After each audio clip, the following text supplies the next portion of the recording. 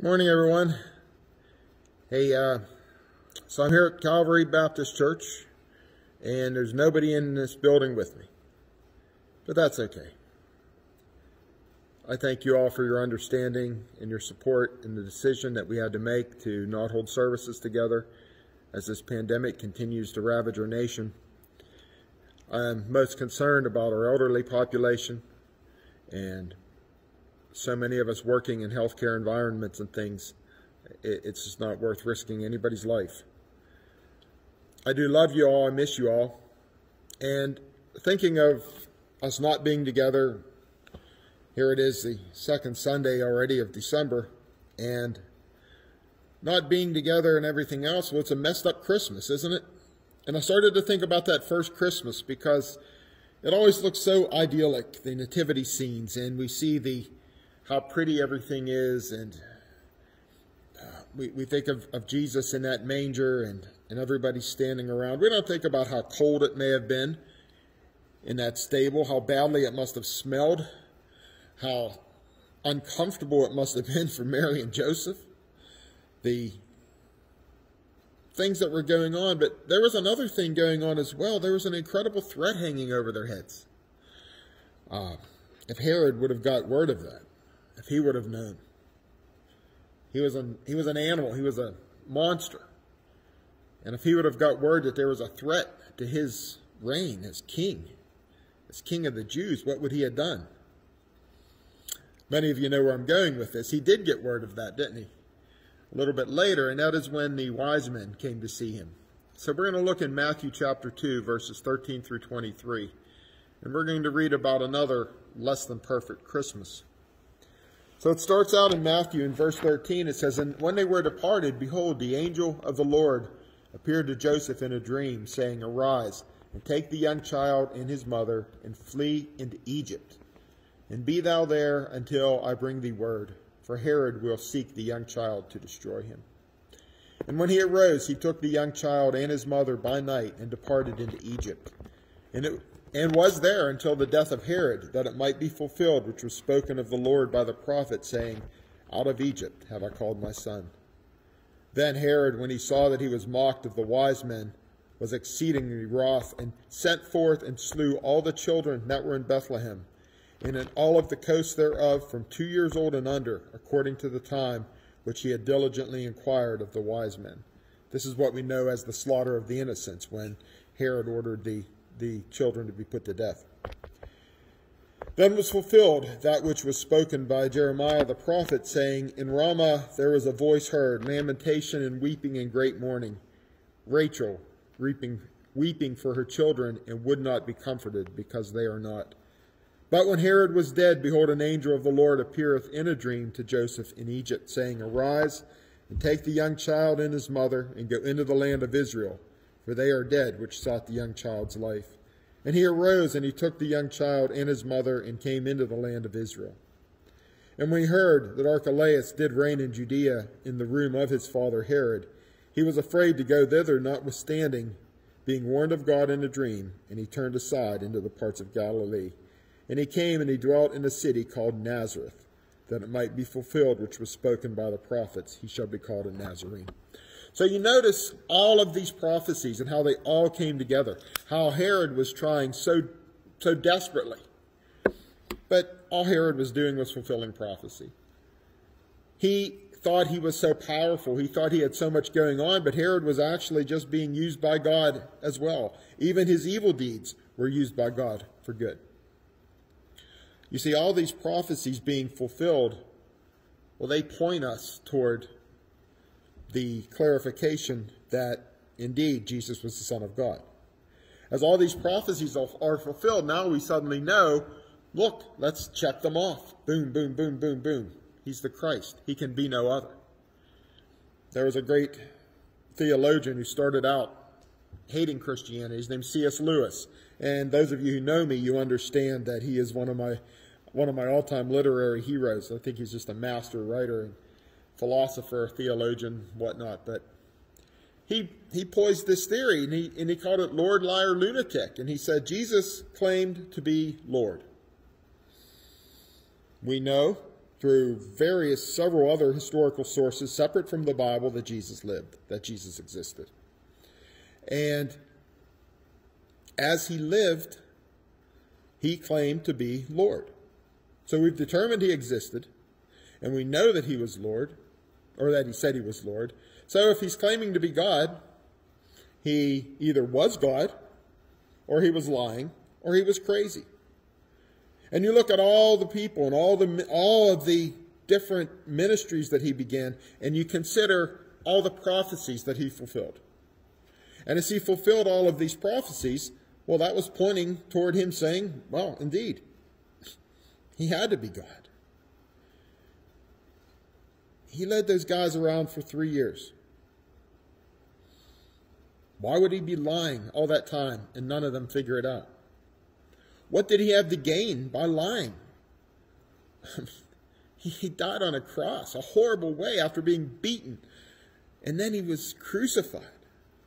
And all he had to do was say to Pontius Pilate, no, I'm not king of the Jews.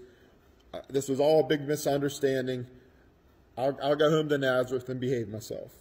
If he was a liar, that's what he would have done. He wouldn't have stuck with that lie in order to be killed. None of them got rich. In fact, every single disciple, even after Christ's ascension, hung in there. And they fulfilled all that prophecy. They preached, they planted churches, and all with the exception of John, died horrible deaths. People don't do that for a lie. Was he a lunatic? Could he continue that hallucination for 3 years? People saw the miracles. They saw what he had done. They heard his teaching, and it was put in such a deliberate way. It was taught so beautifully and so clear, so articulate, that lunatics don't talk like that. And again, what did he have to gain? At no point did he have these episodes that we associate with first century unmedicated lunacy. Lord, liar, lunatic. You eliminate the last two, Jesus is Lord. And all of these prophecies that have been fulfilled point us towards seeing that. You see, he was Lord and is Lord even when Christmas doesn't make sense, even when it's not perfect. And this is definitely a less than perfect Christmas. I know I go into work and, we're playing Christmas music. And I'm sorry, my boss, if you're listening to this, I hate turning it on in the mornings. Sometimes I forget to.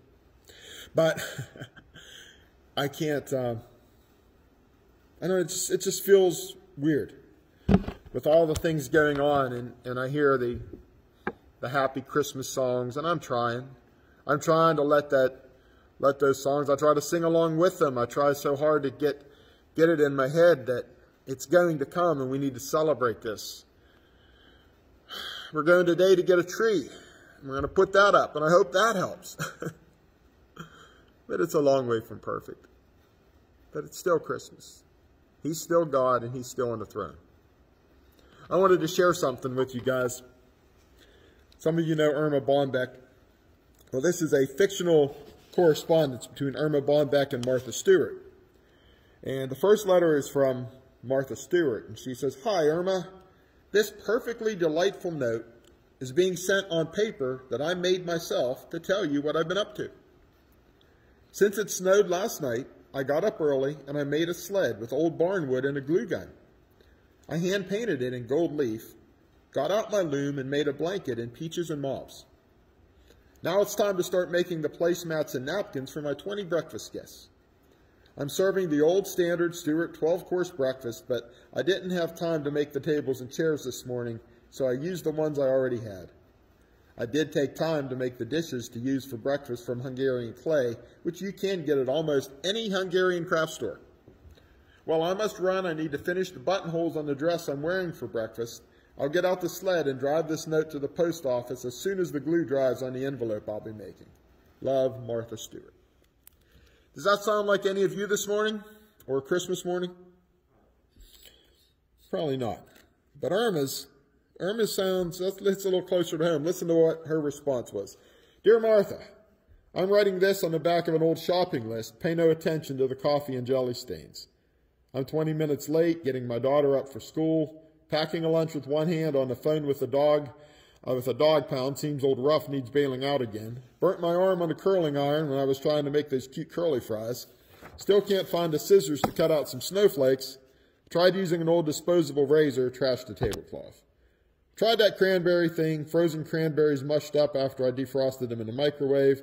Oh, and don't use Fruity Pebbles as a substitute in that Rice Krispie snowball recipe unless you happen to like a disgusting shade of green. The smoke alarm is going off. Talk to you later. Love, Irma. Sounds a whole lot to me like Christmas 2020, doesn't it? Yeah, it's messed up. We can't meet in church. I opened up my Facebook, it was a week or so ago, and some of the memories came back. And those memories that popped up, well, they were scary because what I was seeing was the incredible Christmas that we had here at Calvary last year. If you remember, we had a special event every single Sunday. We had the magician come in. We had a guitar player and singer come in. We had a big Christmas party. We had our Christmas play with the children. It was festive. We partied the entire month of December 2019. 2020 is a whole different ballgame. Remember how packed we were on Christmas Eve? Remember how packed we were for the play? Look at this.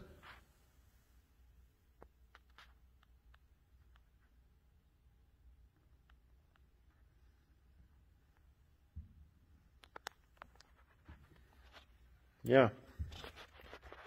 Yeah, I know it's depressing, it's sad, but it's what it is, guys. And I don't want to spend this sermon lamenting and complaining and saying, oh, I wish this, I wish that, I wish it were different. We all do. So put that aside. Christmas is celebrating when Jesus came. When the Master, when the Creator of the universe, when he stepped down off of his throne in a place where there was no pain, no death, no sorrow.